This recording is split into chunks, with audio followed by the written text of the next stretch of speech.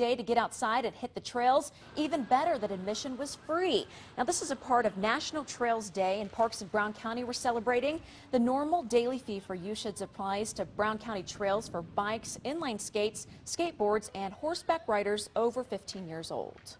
It's just a gorgeous day. Really getting used to the good weather. It's a great park. I've been coming out here for a couple years now, and just getting some exercise. It's better than sitting inside.